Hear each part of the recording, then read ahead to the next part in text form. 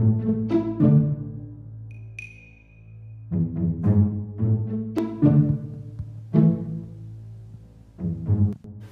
that's so cute.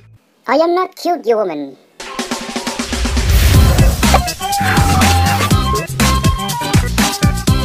Hey guys, Fritz here and welcome back to another AQ3D video. So, you wanna emote in Morph? Well, let me show you. But first, keep in mind that there are only two morphs as of now that can emote, which are the following. The Dreadful Morph, which you can get in the Dreadful Shop, and the Dreadful Labyrinth, which you can get by teleporting into the Green Guard travel option. And second, the Dark Shroom Morph, which is for Guardians you can get by killing some shrooms in the Dragon's Graveyard and one of the dungeons. Alrighty, so first of all, we're going to be starting off with the following. So, first of all, pick the morph of your choosing. For now, I'm going to use the Mushroom Morph.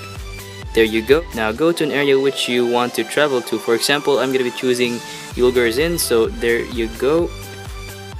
Now, once you teleported to the area, you can now freely do your emotes. Like right here, right now. See, Exorcist, you can now do that. We're gonna do an MJ for a quick test and a squat.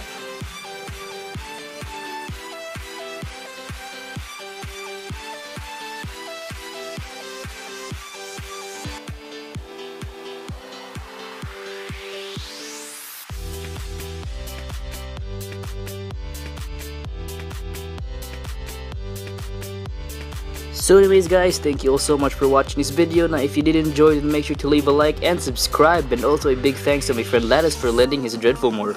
Also don't forget to check out his channel. He is currently searching for some new cast members for Wolf's Tale. More details on how to join will be in one of his videos. So anyways guys, that's all I gotta say, and I'll catch you all next time. Peace.